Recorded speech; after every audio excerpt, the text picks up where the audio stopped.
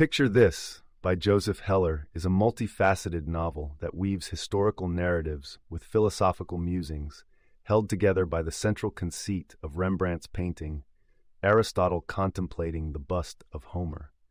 Rather than presenting a linear story, the book uses the painting, which shows the Greek philosopher Aristotle with his hand thoughtfully placed on a sculpture of the blind poet Homer, as a jumping-off point to explore a variety of themes related to art, wealth, power, and the human condition across different periods of history. The narrative oscillates between three primary settings. First, it delves into the life of Rembrandt in 17th century Holland, a time when Amsterdam was a bustling center of commerce and the Dutch Republic was at its zenith. In this setting, Rembrandt is portrayed as a gifted and celebrated artist who eventually faces financial ruin and personal misfortune. Through Rembrandt's story, Heller critiques the commercialization of art and the precarious life of the artist, showing how an individual's talents can be subjected to the whims of patrons, markets, and shifting tastes.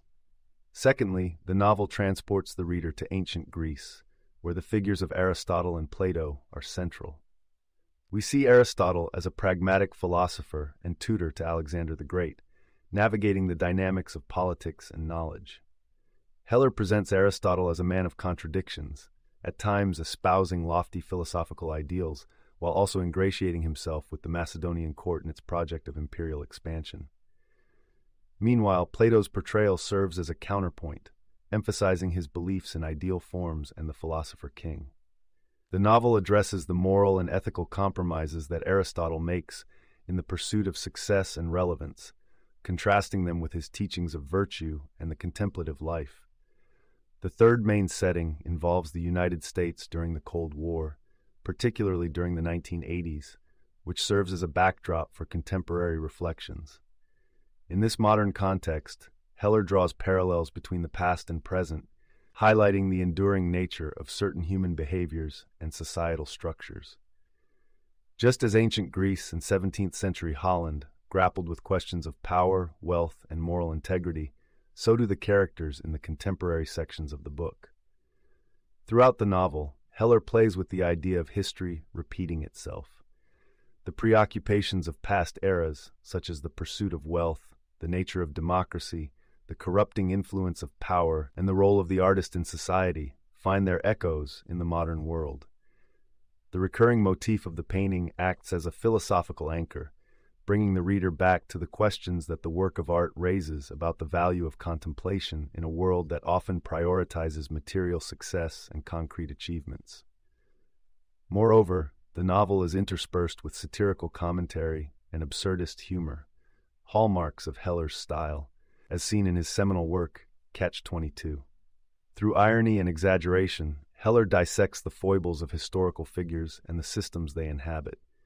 He pokes fun at the political and intellectual elites of all eras, suggesting that despite their pretensions to wisdom and authority, they are frequently as confused and selfish as anyone else. As the narrative unfolds, Heller underscores the fragile and transient nature of life, art, and human endeavors.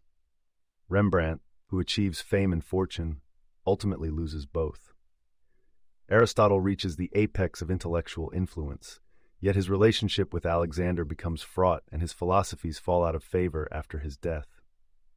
The United States, a superpower during the 1980s, grapples with its own contradictions and socioeconomic issues. In Rembrandt's financial difficulties, we witness the fickleness of public opinion and the impact of economic forces on the life of the individual. Aristocracy and the wealthy merchant class are highlighted as the arbiters of an artist's destiny. Heller delves deep into economic transactions, detailing Rembrandt's art sales, his speculative investments in tulip bulbs during the tulip mania, and his eventual bankruptcy, which caused a sharp decline in his social status and forced him to sell many of his works, including Aristotle contemplating the bust of Homer. The novel not only explores the economic aspects of art, but also its philosophical implications. Rembrandt's engagement with the painting is reflective of the intellectual climate of his time, wherein the themes of the Renaissance, such as the renewal of classical knowledge and the humanist emphasis on individual potential, are giving way to the more mercantile and pragmatic concerns of the Dutch Golden Age. During the sections on ancient Greece, Heller delves into philosophical debates between Aristotle and his contemporaries, particularly his teacher Plato, reflecting on the nature of reality, the ideal state, and the role of philosophy in everyday life.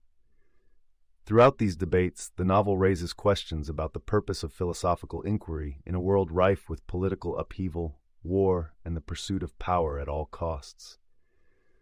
The scenes set in 1980s America offer a critique of contemporary society, drawing attention to themes of corporate greed, political manipulation, and cultural superficiality. The Cold War mindset, with its fear of nuclear annihilation and ideological struggles, is compared to the bellicose posture of ancient empires and the internal strife of the Dutch Republic as it began to decline. Through the character of Rembrandt, Heller examines the complexities of the artistic process, bringing to life the painter's meticulous technique, his penetrating insight into human nature, and his capacity for capturing light and shadow. Heller suggests that Rembrandt's art offers a deeper understanding of existence, transcending the immediate concerns of the historical figures he portrays. Heller's Picture This is not a conventional novel, but rather a tapestry of historical analysis, philosophical reflection, and contemporary critique. The book serves as a meditation on the recurring patterns of human life and the intersections between art, politics, philosophy, and history. By using Rembrandt's painting as a metaphorical focal point, Heller invites the reader to contemplate the cyclical nature of human affairs and the enduring relevance of asking fundamental questions about the meaning and purpose of life.